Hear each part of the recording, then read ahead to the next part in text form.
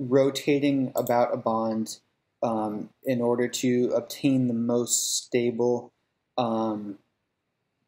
conformation. Because we all know sp3 hybridized atoms have what bond angle that's the most stable that you can have.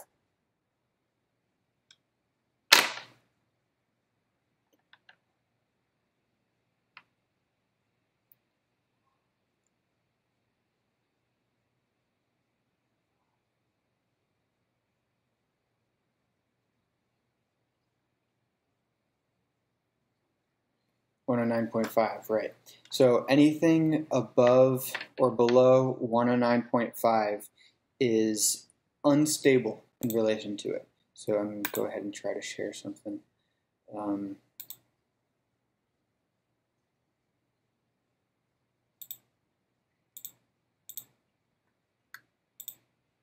So if you're given these structures, can you guys see what I'm doing?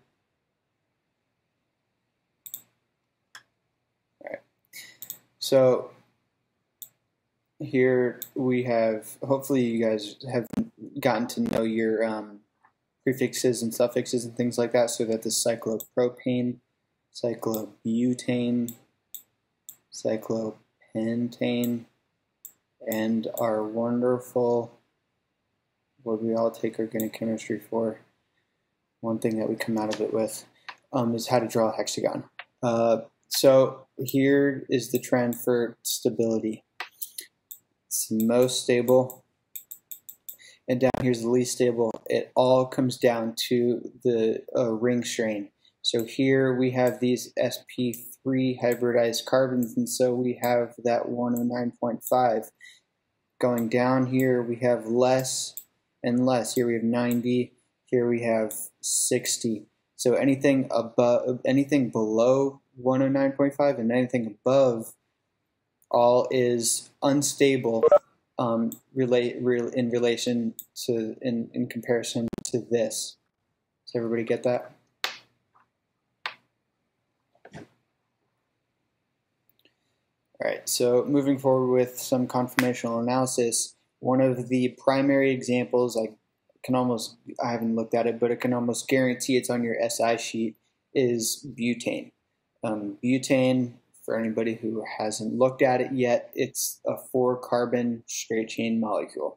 So I've got out my handy dandy model kit. Here is a butane. The black balls are the carbons, so it's a 4-carbon molecule, and all the white ones are the implied hydrogens if you were to draw it bond line. So in bond line form, what it looks, butane is simply just this. And so when we're looking, if I were to tell you to look down the 2,3 bond, here we have 1, 2, 3, 4, we're looking down this bond. And so he's going to get all, twinkle in his eye and say, oh, hey, I'm a little man. I'm standing over here looking down this bond with my eye. So really, it's just looking at it like this. So here, you're pretty much just looking at it face head on at that carbon. So again, we're looking down this bond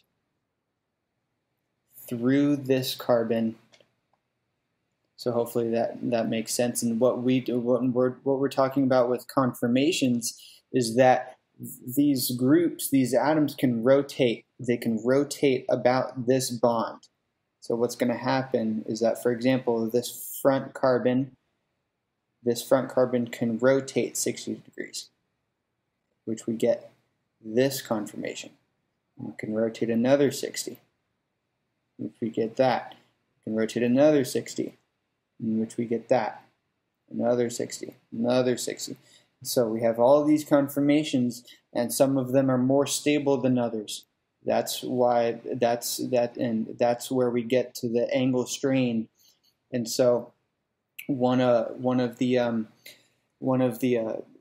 you have to keep in mind is that you're not necessarily looking at the atoms itself. You're looking at the size that the amount of space that the groups take up. So this methyl group here takes up a lot more space than just this simple hydrogen. And so if we were to rotate, right now we're looking down the two bond. If I were to rotate, now I have these these methyl groups very close to each other and taking up space. Especially during this COVID, we don't want to be near each other. We want our personal space. And so, again, the most stable conformation is to be completely the farthest apart you can. Because as soon as you start rotating, you can get into spaces to where you're taking up each other's space. And therefore, it's the not stable and not favorable. And so, in order to draw it out, what we have is something called Newman projections. So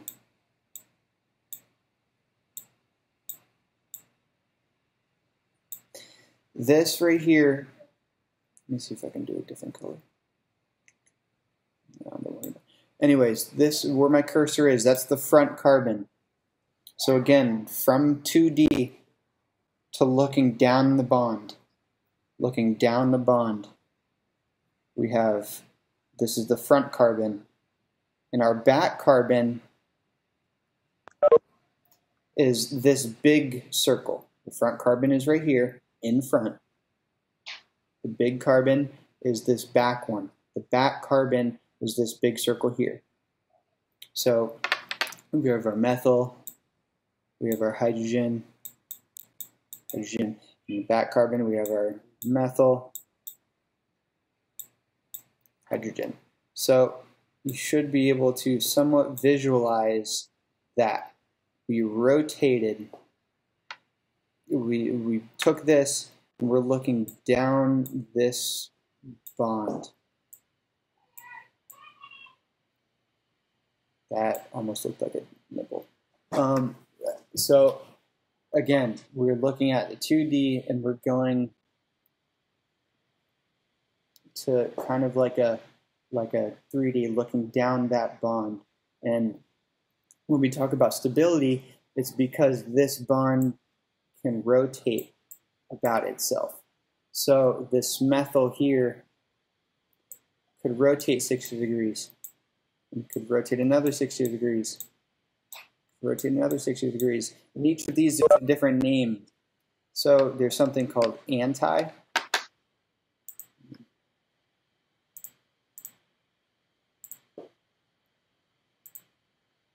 These are the names for the different conformations in terms of stability. So there's anti, or commonly called staggered. Staggered, partially eclipse, gauche, which is really just a French word for just next to or something like that, and fully eclipsed. So these are in, I purposely wrote them like that because this is in ranking. This is most stable to least stable, because like the sun and the moon, they fully eclipse each other. So like this here, if this methyl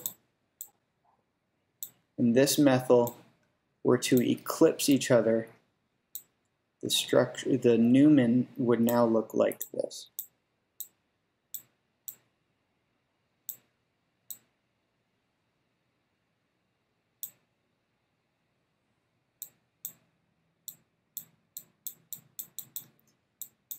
You guys somewhat see that?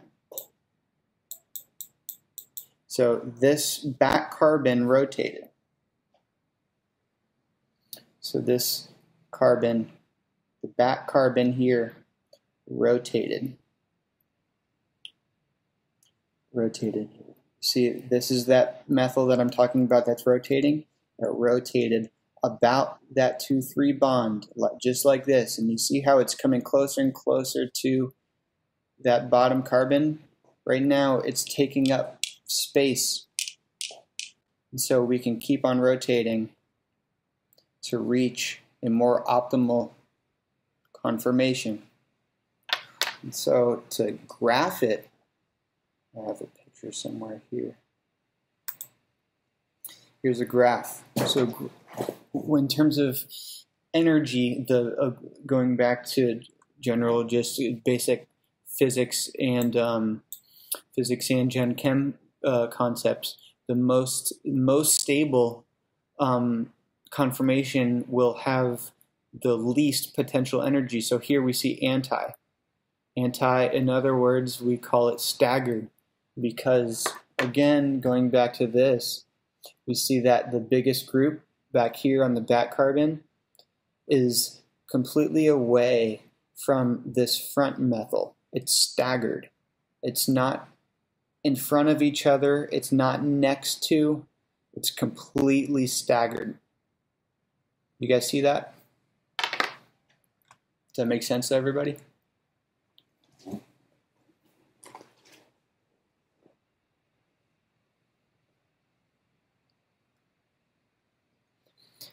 Yeah, so again, we're good. So just like these Newmans here, we have the totally fully eclipsed, unlike the partial eclipse. The difference between the partial eclipse and the fully eclipsed is that the fully eclipsed has the two biggest groups eclipsing each other. Do you guys see that? Let me see if I can. So here, the two biggest groups, which are the methyls, are in front of each other, eclipsing each other, just like the moon and the sun every whatever years. Here, gauche, again, is just the French word for meaning next to. So the two biggest groups are just 160-degree angle away from each other. Partial eclipsed is that all the groups are eclipsing, but the biggest groups aren't. That's the only difference between the partial and the fully eclipse. The fully eclipse is the biggest groups are eclipsing each other. Anti, the biggest groups are entirely away from each other. So this front carbon has the methyl pointing down and the back carbon is pointing up. They are the furthest they could get from each other. They're not messing with each other's space, and so it's the anti, or in other words, staggered. And therefore, because they're not taking up any space of each other's, has the lowest potential energy and therefore the most stable. Does that make sense to everybody?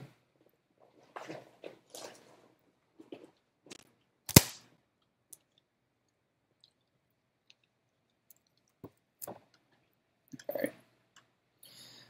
So, yeah, Brandon, let me get you. Sorry, here. So when I was on the Word document. So here, this is the ranking for stability. Can you see that, Brandon? So again, this anti-staggered is when the two biggest groups are the most away from each other. Partial eclipse is when the groups are eclipsing each other, but not the biggest groups. Gauche, or this next to, is when the two biggest groups are next to each other, so they're kind of like this. But the fully eclipse is when the two biggest groups are directly in line.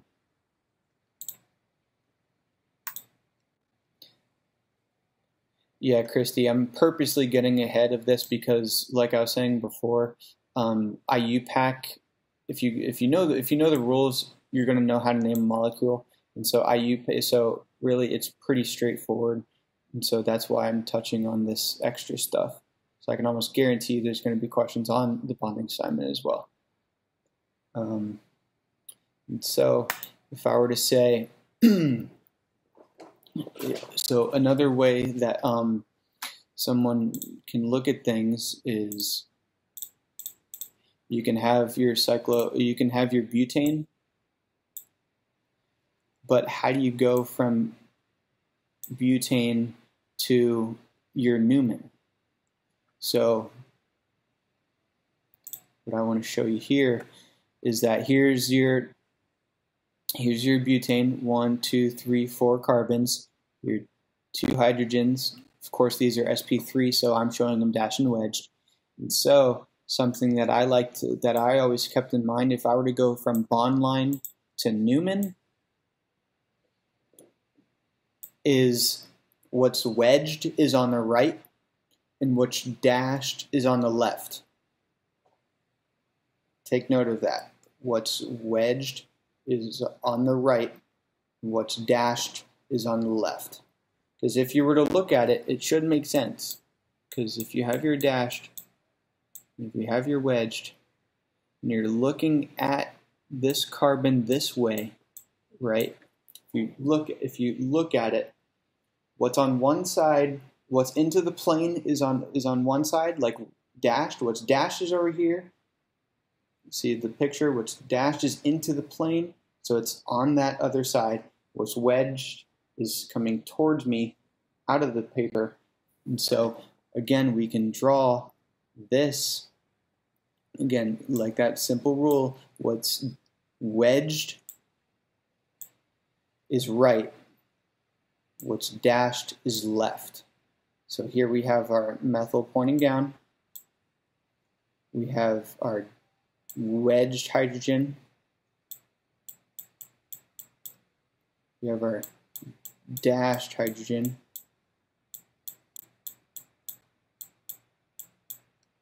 on the back, we draw a circle, we have our methyl pointing up, we have our hydrogen, we have our wedged hydrogen on the right, we have our dashed hydrogen on the left. Does everybody see how I was able to go from bond line to Newman?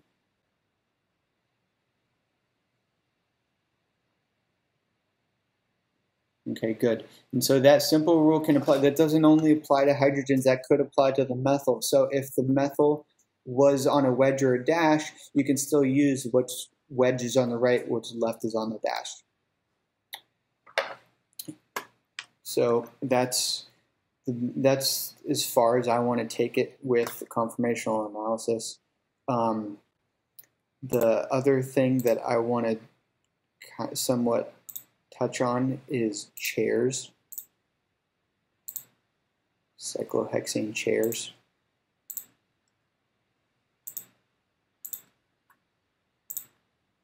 So get used to it. You're going to see these chairs, these chair conformations, and I would just get used to drawing them, learn how to draw them.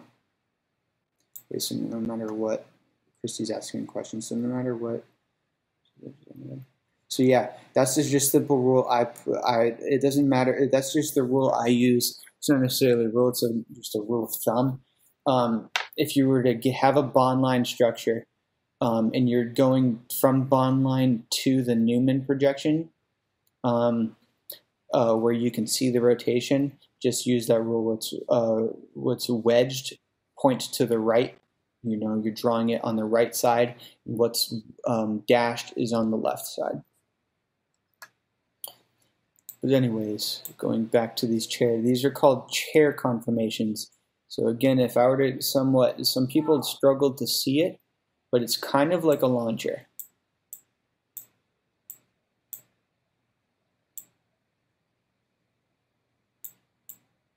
So you got me chilling after I'm done with this lecture. In the lawn chair. And if you were to do a chair flip, this carbon is coming up, this carbon is coming down. You see that this carbon comes up, which is where you get this from. This carbon points down, which is where you get that. So to visualize it, we have it here, your cyclohexane. So here, hopefully I have it somewhat lined up. Here we have our chair, right? So if I were to do a chair flip, that doesn't mean I'm flipping the whole thing. That just means that I'm flipping where my head and where my feet are resting. So this carbon here flips downwards. this carbon here flips upwards, and that's how you get the interchangeability between these two molecules. Something else I also want to point out is something called axial and equatorial. Does anybody know what that means?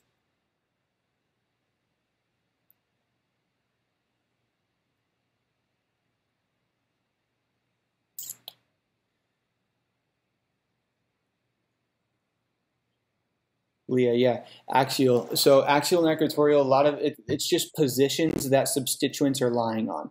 So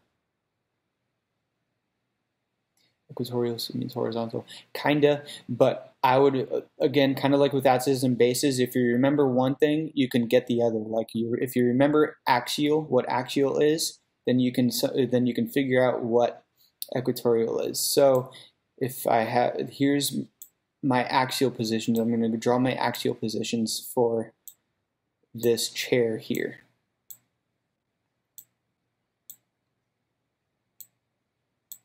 You guys ignore those red spots.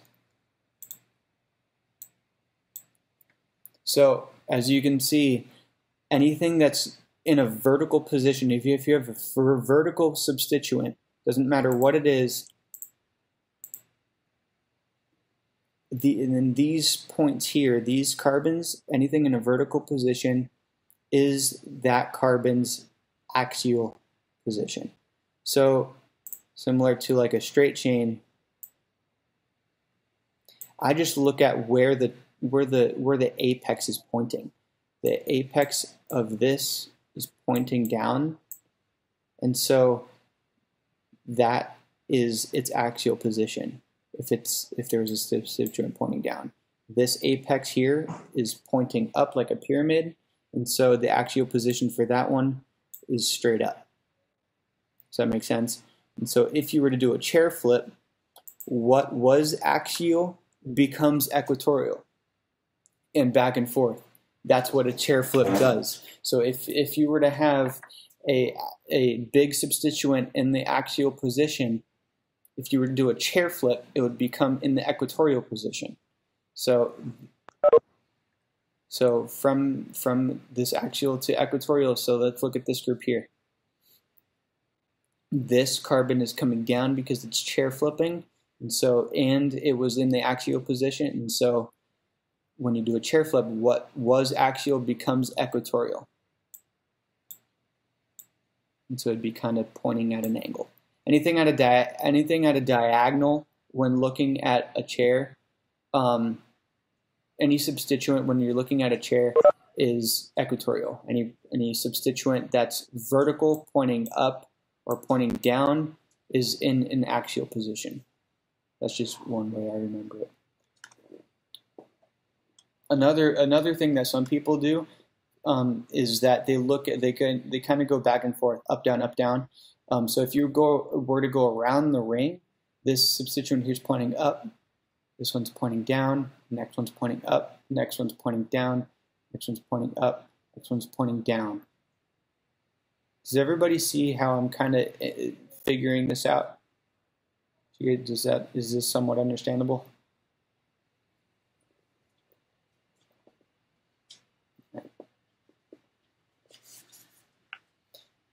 So is there something about it that you don't understand?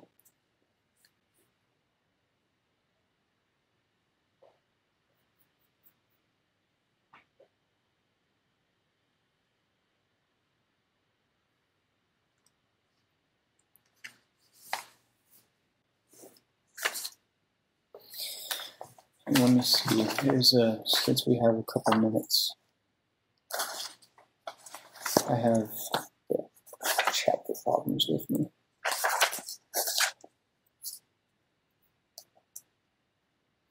Oh, an easy thing that a lot of people get messed up on in bonding is, again, the drawing cis and trans. So if I were to have if I were to make this cyclopropane, 1, 2, 3, this is 2 methyls, so it's dimethyl cyclopropane. So this, if I want this cis, remember cis and trans, It's all about where the substituents are pointing in space. So if it's cis, are they pointing in the same direction or in the opposite direction? In the same. So what could I do? Wedge, dash, one wedge, one dashed.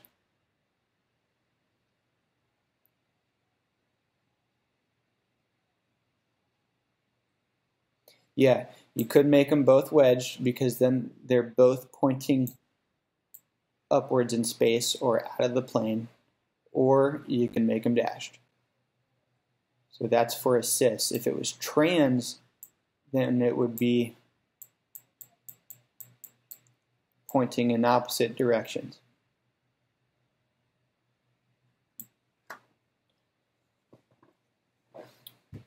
Another thing is along a double bond.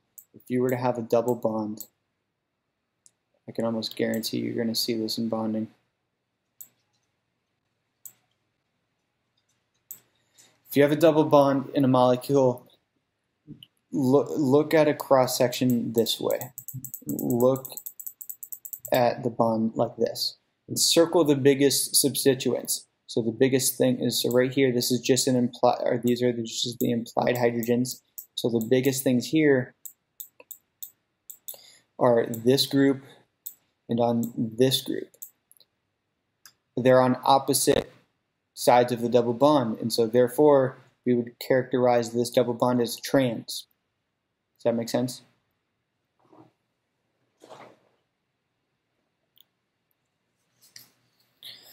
All right, yeah, you guys are much better than my previous section. Ugh. Wish them luck. All right, so that is pretty much it for you guys. Again, hopefully a lot of the conformational analysis, hopefully the visuals that I made helped you make much more sense, and it was a good intro into what you're going to get into. It's later in chapter 4, but it's definitely something that he's going to test on because it's a nuanced thing and he can ask a lot of things about it. So and with IUPAC, again, just know the rules, use your SI sheet. It breaks down the prefixes, suffixes, and things like that. We're back to methylation. What's that?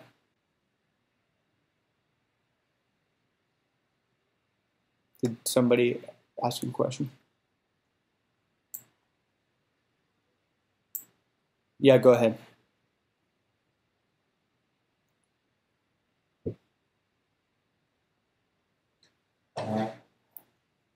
So with chair flipping, what's the question?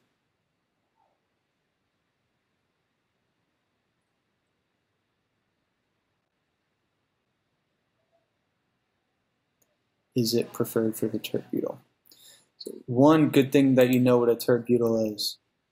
When it comes to the biggest groups, again, if you want something to be in the most preferred position, you want the biggest groups in the equatorial.